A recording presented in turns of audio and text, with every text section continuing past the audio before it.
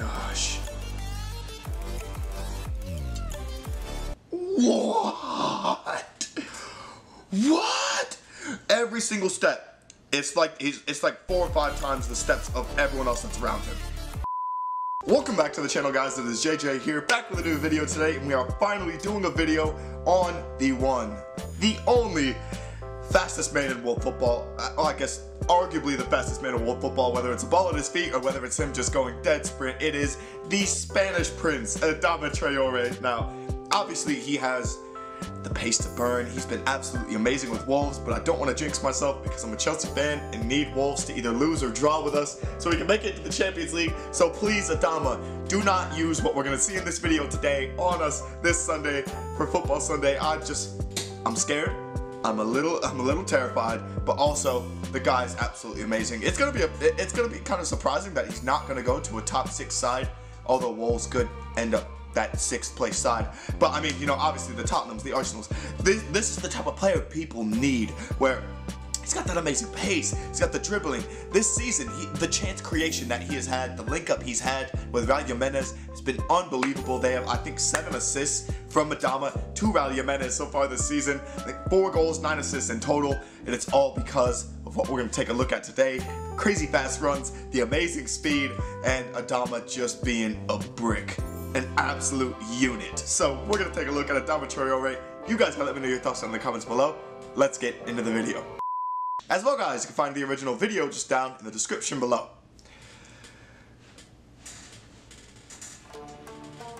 The man is a legend.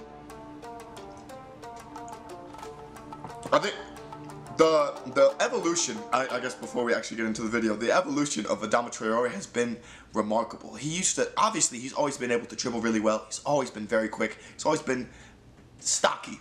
But it takes the right manager, the right coach, the right system to essentially get the best out of him, whether it's him playing right wing back, right wing, even a second striker.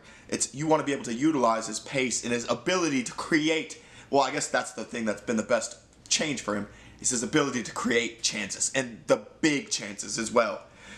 It's something that, you know, the likes of Mesut Ozil, the likes of Bruno Fernandes, I mean James Maddison, they just create buckets and buckets of chances.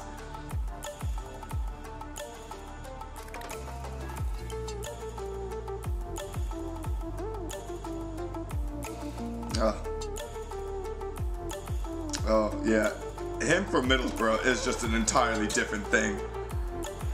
Cause I mean, the guy could just, I feel like the Middlesbrough one is just where he just turned into I guess, the Adama Traorè we know today.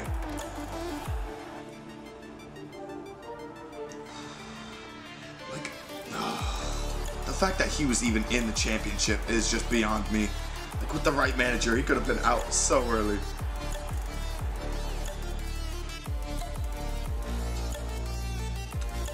Gosh. What? What? Every single step. It's like 4 or 5 times the steps of everyone else that's around him. That's disgusting speed. And now, obviously, Alphonso Davies is just like that as well, where he's got insane pace to burn. But this man, Adama, is a different beast. I shouldn't say beast. I don't like when people call black people beast.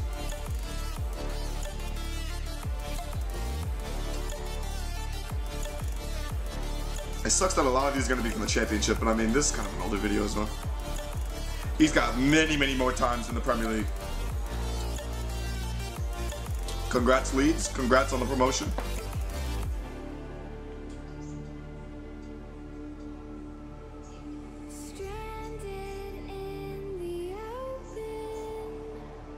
My God.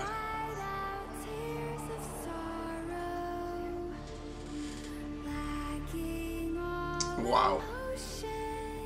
They really tried to take him down that whole time. What sucks is I feel like at that point there is no outlet for him. Going up against Tottenham.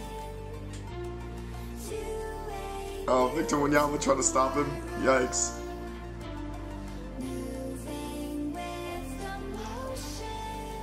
Oof.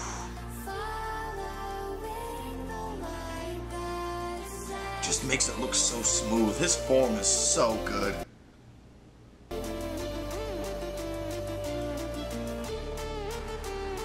Oh, no. Drop holding. Oh, and he left him in the dust. That's the part that sucks is Adama used to always get into these open opportunities and he'd never be able to score. Now he's slowly putting that part together. Oh, wow.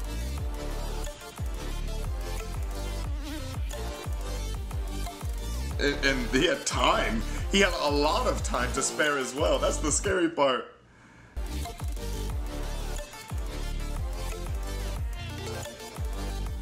Oh my lord. This is the number one?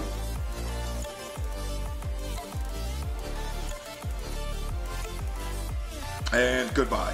Yaya Toure, I'm sorry, bro. Yaya Toure did the smart thing and tried to cut him off on the other side. Still couldn't get to him. Even Otamendi couldn't get to him. I honestly think this is the most impressive of all. Him running, or maybe it's not that one. Yeah, this one. The one against Aston Villa, him running without the ball is when you truly get to see that speed on display, because it's one of those dire situations where it's last-ditch defending, last-minute defending has to be done. And what does he do? With time to spare. With time to spare, no problem. Like the way you can't, like, the tape on his wrists make it seem like his arms are moving so fast as well. That's so unbelievable. But you guys gotta let me know your thoughts on Adama Traorè. Maybe we can watch a video where we actually watch the fastest players in world football, whether that's Alphonso Davies, Kylian Mbappe, Adama Traorè, Leroy Sané. It's gonna be exciting to actually take a look at that. But thank you guys so much for watching. Obviously, let me know your thoughts down in the comments below, and I will catch you guys later.